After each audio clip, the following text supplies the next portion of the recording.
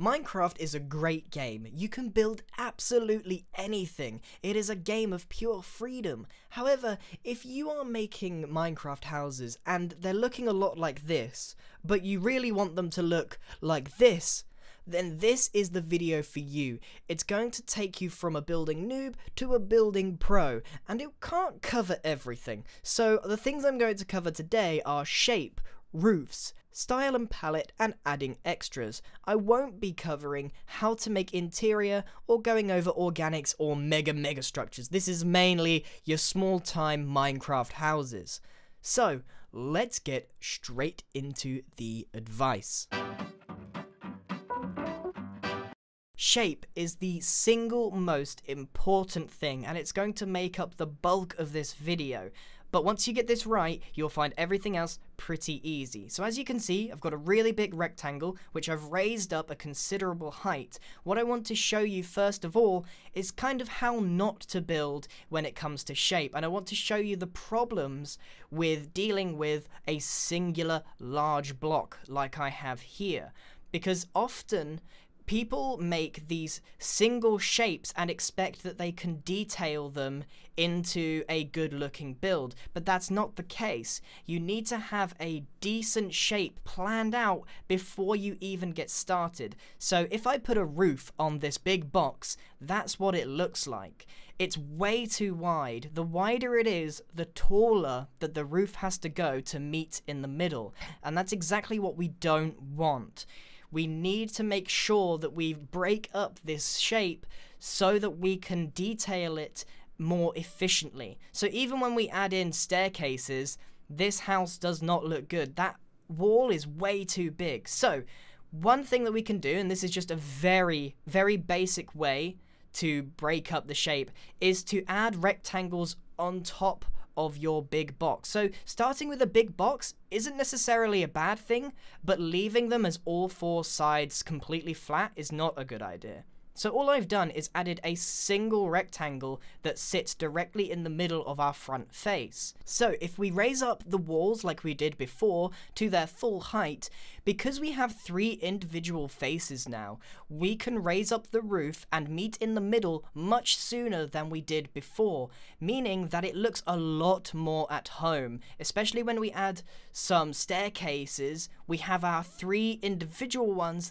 that all have a very nice height to them, as opposed to the original one, which was way too big. You can really tell the difference. That one little rectangle on the shape has produced a much nicer effect. However, I now want to, of course, take it even further. This is exactly the same rectangle size as we had at the start, and we're going to be adding even more shape and even more variations. I want to show you how shape is important in making houses.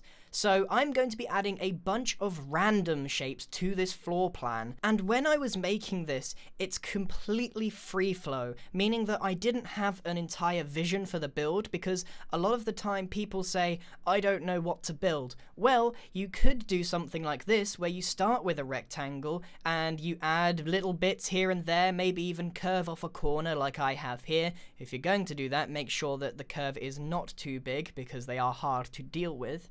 And just add little bits onto the side of your gigantic rectangle, and then from there we can start working on how we're going to build this up. But having this floor plan that isn't just a rectangle is the first step to making sure that your house will have a fantastic shape. And it's the shape of the building that people will see first, not the details, nothing else. It will be the overall shape and impression. So the first thing to do is raise up the house to the height that you want. You always want to make sure that it is more than 3 blocks, or at minimum 3 blocks, because you don't want to bang your head on the roof. I severely recommend going for 5, 6, or 7, maybe even a little bit more. Now, this is obviously the first story. We're going to be raising it up further, but we want some of our shape to stop here, because we really need to ensure that every single angle is considered in the shape. These walls will not just be flat surfaces that go to the top. This little bit of roof that I've added at the first floor, this adds another dimension to the shape. Not only does it curve inwards to the build, it also adds a layer on the Y coordinate, and that's very, very important. It's going to be a little bit complicated and hard to explain, but hopefully, as you start freestyling a little more, these things will make a bit more sense as you come in. So I've chosen 3 of the bits that I've added on this build to stop at the first level before I raise up the rest of the walls. For this bit in particular, I decided to add some of it to the first layer and then have the rest of it extend up. So it's going to produce a pretty unique shape. The point is that you can experiment with all of these little extensions off of your main build. So just by adding a few staircases here and having it stop dead there, it means that the rest of the wall can be extended much higher and create a very varying shape for our build. And it won't be until the whole thing is completed that you will really see the effects of these plans. And considering this is all freestyle, we don't know if it's going to turn out badly or well in the first place. So it does take a bit of experimenting, but as you build more, you will realize what works and what doesn't work. And what doesn't work is large portions of walls. So we've got these little rectangles that we can actually start adding in our roofs to. Now I'm going to go over roofs later on in this video as they are very, very important in building. I am using your bog standard staircases here, just your normal up and down, nothing else, to demonstrate how important the shape is for your build. But we will come back to roofs a bit later on. Here, I'm not even going to add a bog standard roof. I'm going to be adding a balcony. That's something to consider when you're making your houses, that you can just take entire chunks of it, slice it off, make it flat, and just have a balcony with a door in there, and maybe even a little roof made out of something like slabs, just to cover it over. So once we've done that, I've kind of taken care of the easy parts. On the right hand side, you'll see I've got this very hard right angled corner, and I need to figure out what I'm going to do with it. So this is where you might have a problem part, where you just can't find something that looks right. Sometimes you need a bit of lateral thinking to make it work. So as you can see, I've actually knocked out some of the corner to try and ease off that really dominating shape of that hard right angle corner. The idea of this particular stage of trying to teach you about the shape is to try and get you to think in a different mentality to building. Instead of making the box first and then trying to make it look good, I'm trying to sort of teach you that you need your box to look good and then the details come naturally.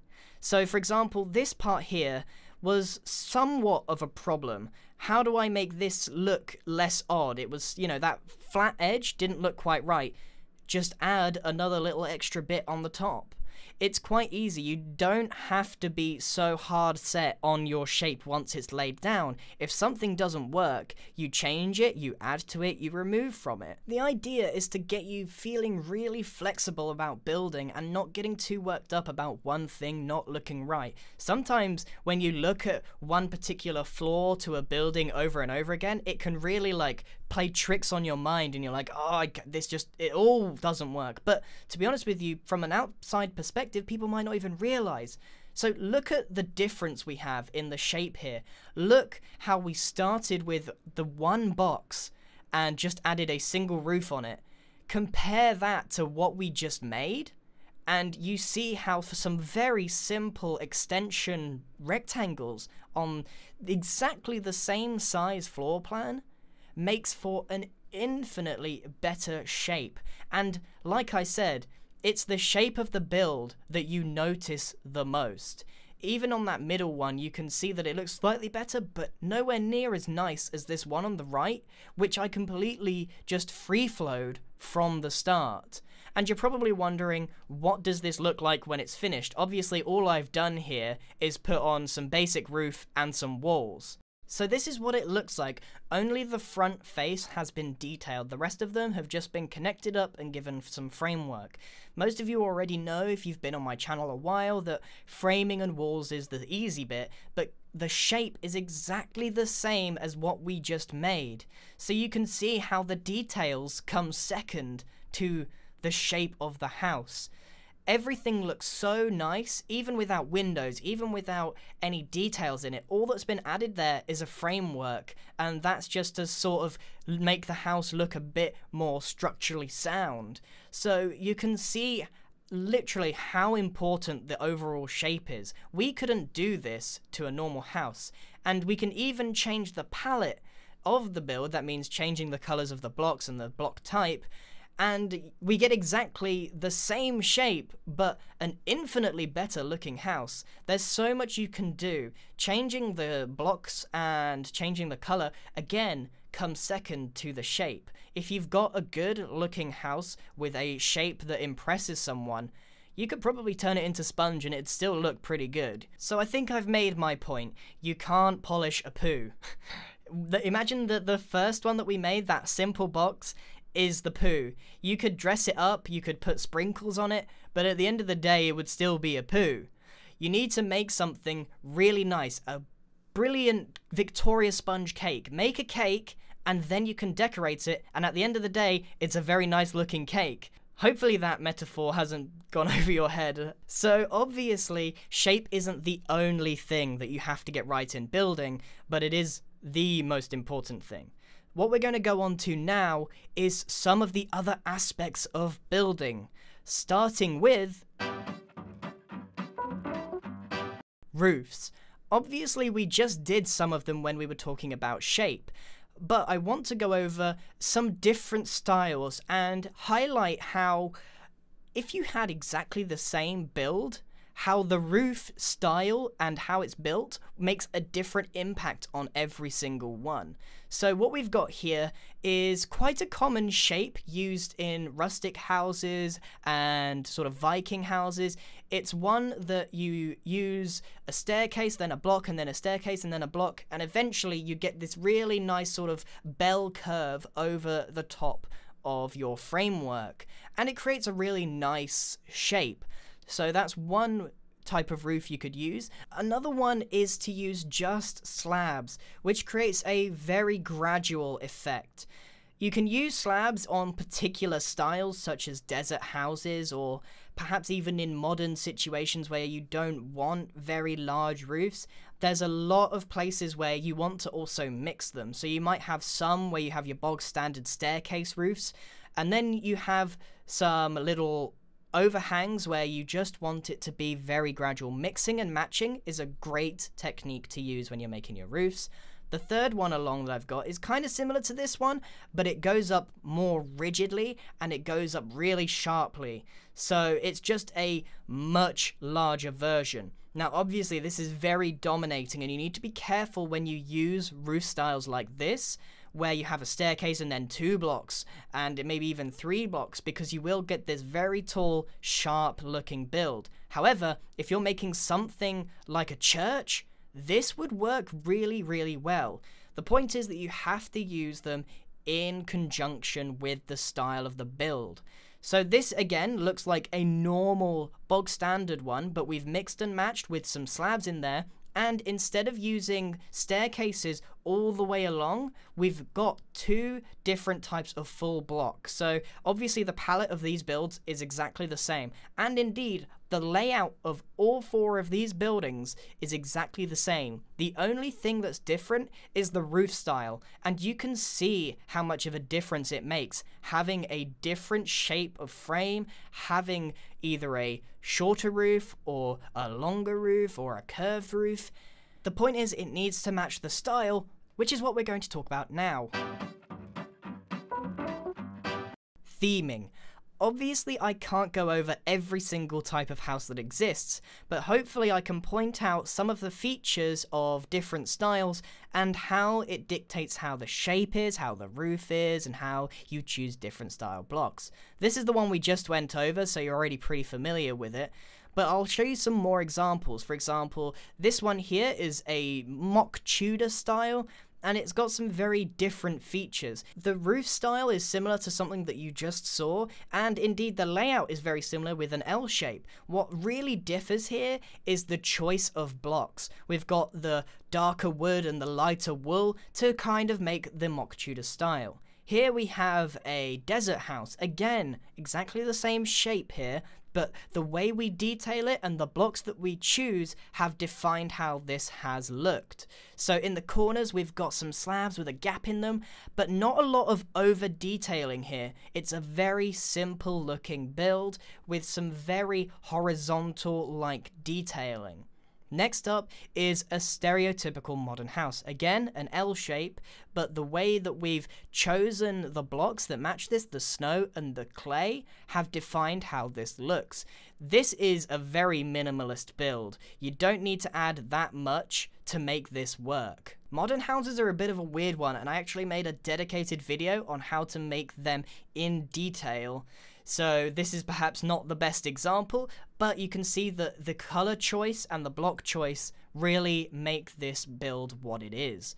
Now we've got a very stereotypical house, what you might expect someone to make in a survival world. I want to point out some of the features. We've got a very standard roof. We've chosen colors which complement each other but don't overwhelm anybody. It's a very simple design there. Lastly is probably the more complicated one. This is again an L shape framework and everything else, but we've gone for the grey blocks. There are more grey blocks than any other color in Minecraft, and it's very normal to gravitate towards them, and as you can see, you can make some pretty good buildings out of them because you've got so many different shades of texture, but they are all grey and complement each other. So it's really important when you are going over your style to really think about what palette you are going to use and how that's going to dictate your roof and your shape and everything else. Obviously, all of these houses are all L shape. They are built from the same floor plan, and that's very important. You can tell that each one of these is different simply because of the blocks chosen and the roof that they were given. However, you can add lots of things to a perhaps lackluster build to improve it, which is what I'm going to talk about now. Adding extras. This little segment here is for people that have completed their build, but they're not quite happy with how it's come out, or perhaps they feel like it's still missing something. So this is here to teach you how to add to your build without having to start over. What I've made here is a very bog standard house with a nice shape. It's even got details which we haven't gone over yet. It's got a good roof and it looks fairly nice, but it could use something else. One thing that you can do to a house to improve it is add a dormer. So there's only two changes that I've made. On the right hand side here, I've added just an extra window nestled inside the roof itself. This works particularly well if you have a really tall roof, and sometimes you find yourself in that situation. And what it means is you're left with a large portion of the same texture. So by adding that, you fill in a space. The other thing that I added to sort of gravitate this build having more height is adding a chimney in there as well, made out of cobblestone, as it matches the style of this sort of rustic house. Another thing that we can do is add balconies and add decking. Adding a patio or little extras around the build on the floor, or adding a balcony outside the window, is a fantastic way to extend your build and make it flow into its surroundings a lot nicer. All we've added is a simple platform that runs around a half of our build, and it adds so much. You can tell the difference between the left-hand side and the right-hand side.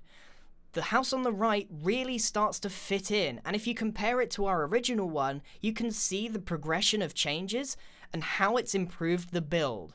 So you might have thought that that first house, hey, that looks pretty good, but now you can see by adding little things to integrate it into its surroundings, to fill in spaces where there could be something there, really make a difference. Now there are plenty of alternatives, you don't have to make just a patio. For example, here we've got a garden which is attached to the side of the house, and we've got a pathway that comes from the door itself. So that's just one other option, and also there's cobwebs there that acts as smoke. Now this is the finale piece.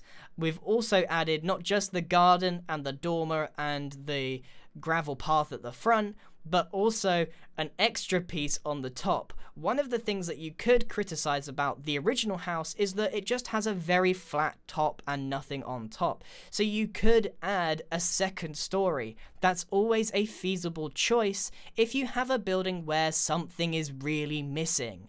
And then you could even add a balcony on that and dormers, and before you know it, you've got a really complicated looking build without trying too hard. But if you want to keep it simple and you're happy with the smaller build, there is nothing wrong with the house on the left. But I don't think you can disagree that the progression from left to right significantly improves the house through very minor changes. So I hope that I've shown you here in this segment that it's very feasible to have a finished product but still feel like there's something missing. So hopefully I've taught you some techniques here that you can use to improve your already finished builds. But I haven't gone over one of the most important things that you need to do, which is detailing. A very controversial thing, as some people have different preferences to others. What I'm going to tell you is my preferences and my style of building, obviously because it's my video. So, on the left, I've got some don'ts, and on the right, I've got some do's. On the don't side, I do not recommend spamming slabs to fill space.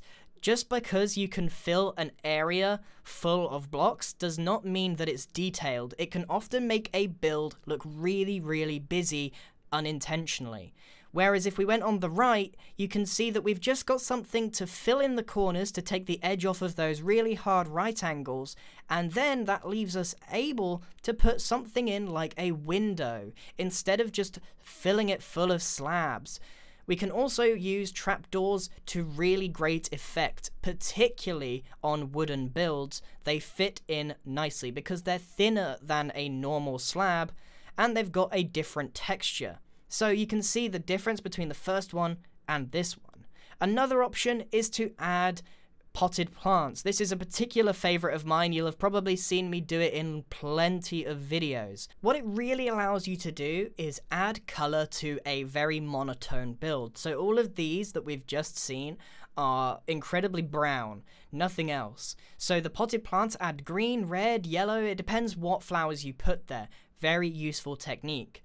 So basically what I'm now going to show you is how we can use this same piece of wall and exactly the same dimensions and how we can use it differently. Because usually you have segments of walls this big, sort of 5 across and 3 up, that kind of thing.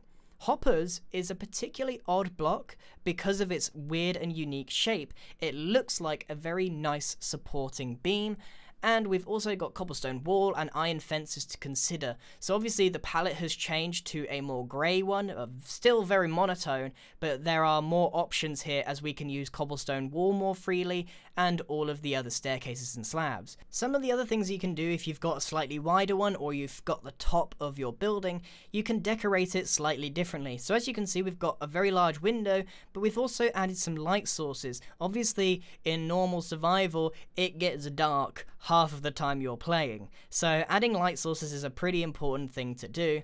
Adding staircases under your overhangs and even adding slabs under your framework is a good way to tie everything in together, but also not keeping it really overcrowded with over detailing. And you don't always have to stop when you've completed a roof. So obviously I've got exactly the same thing over here, and the roof doesn't stop. You just continue the tower through the roof and you get a really nice effect. It's a good detailing tip as well as a good shaping tip, and I'll show you an example of a way I would not do it myself personally. Some people really like this look where it's really over detailed, but for me, it's so crowded that it detracts from the shape of the build, which, as I said at the start of this video, is one of the most important things. So you can see that just putting slabs and staircases and walls in there doesn't make it any better of a build. It just sort of covers up builds. Hopefully that makes sense. So don't feel the need to do that. Make some very distinct shaping and you will get a very nice looking build. And finally, just a very simple one to finish off on is that you can add 2 tones. Obviously everything that I've shown you so far has been monochrome, meaning, you know, just grey or just brown. You can add in different colours to improve your build. It completely depends on the style of it. So that's pretty much it for my tips or building noob to pro video. Hopefully this wasn't too much of an information overload. There was an awful lot to take in. Hopefully some of these things will have highlighted where you might be struggling with building and how you might be able to improve. And if you've got a build which you want to improve, maybe some of these techniques will help you to do so. Anyway, regardless of any of that, I hope that this has helped you. It's been a more serious tone. I know that this hasn't been the happy-go-lucky build. It hasn't been a block-to-block tutorial. This has been a bog standard, this is how you improve kind of video. If you liked it, please let me know in the comments below, and if you'd like to see more building tips like this, make sure to leave a like. That's how I can gauge your interest. Thank you very, very much for watching, and goodbye.